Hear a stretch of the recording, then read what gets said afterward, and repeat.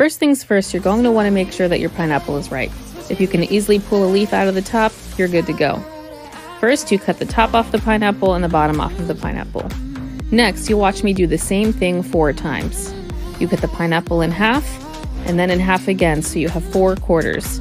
Each quarter, you're going to cut off that ugly little brown part on the outside, making care to make sure that you take out the little brown spots because they're a little bit hard to eat. And then you also cut out the core from each center.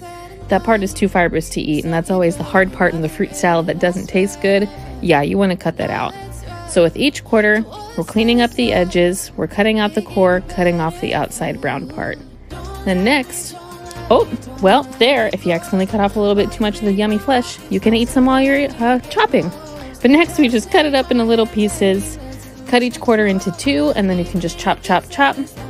Boom, you're done. That took less than 3 minutes, honestly. Fresh pineapple.